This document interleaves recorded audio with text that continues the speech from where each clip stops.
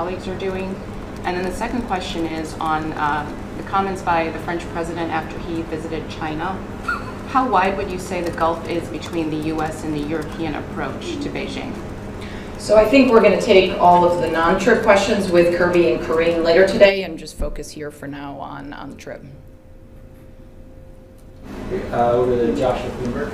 Yeah, thank you. Can you discuss whether the president will have a response to Prime Minister Sunak's calls to launch some measure of free trade negotiations, not a full FTA, but he wants to move the ball forward here somehow? What will the president tell him? So I don't anticipate that the two leaders are going to be talking about a free trade agreement on this trip. I think when they meet later this morning, the purpose of their conversation is going to focus primarily on the situation in Northern Ireland, given that that's where they're meeting, as well as a chance to touch base on Ukraine and some other issues.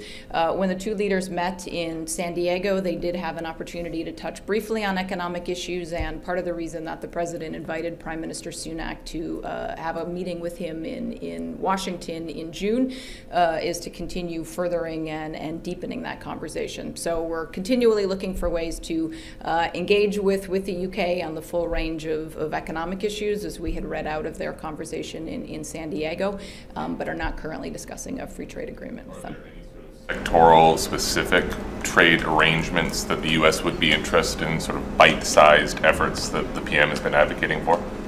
I think those are all the source of ongoing negotiations, and I expect the two leaders will have the opportunity to talk in more detail about economic issues when they have the opportunity for a longer conversation in June. And very briefly, given he's meeting the political party leaders, does the U.S. have a position on whether the Good Friday Agreement should be revised to allow for non-sectarian parties to join any power-sharing agreement? Right now, that's not the case. Does he have a position, or does the U.S. have a position one way or another, whether that should be? I know that's the subject of a lot of ongoing discussion here right now. That is ultimately going to be a decision for the people of Northern Ireland to make in terms of how they structure their governance. Is he pressuring them to break the logjam at Stormont right now, or is that not the purpose of the greetings today? The purpose of the president's visit today is to mark the Good Friday Agreement, to continue to reaffirm the support of the United States for peace and prosperity, to underscore the readiness of the United States to engage in further economic investment here. Obviously, the president, like I think everybody in Northern Ireland, the Prime Minister, the Taoiseach, and the rest, would like to see the devolved institutions back up and running. The president made that point in his remarks on St. Patrick's Day, but really the main purpose of his visit here today is to mark the anniversary. Thank you. Okay, we're back to NPR. Thanks, Amanda. Appreciate it. In terms of talking to the DUP today, what is the president's strategy to encourage them to reopen Stormont, given it's widely seen here that they're holding it up because they don't want Sinn Féin to have the first minister and sort of break this huge tradition? Just curious to know what leverage he might have in his conversations with the DUP. I think, like I said in response to the previous question, I think the main message of the president to all parties, to all people of Northern Ireland, is to reaffirm support for the Good Friday Agreement.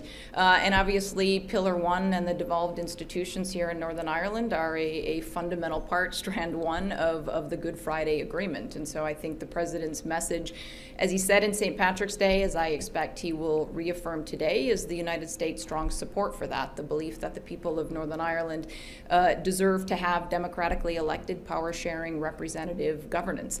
So I think the president comes here very much as a friend, as a supporter of Northern Ireland, as a supporter of peace in Northern Ireland, to convey the message of support from the United States for those institutions and for the process here.